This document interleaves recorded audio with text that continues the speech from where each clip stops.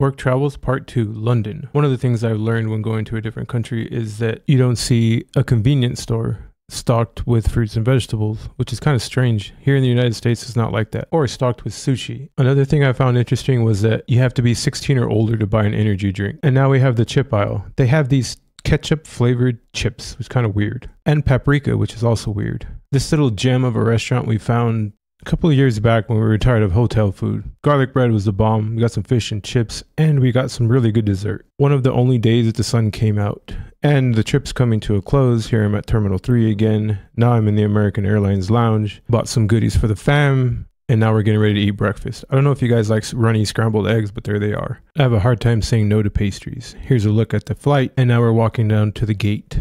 It seems like this gate was on the other side of the terminal. That's what it felt like anyways. But the walk was nice, and I enjoyed my time getting there. And here's lunch and dinner on the way back. Thanks for watching.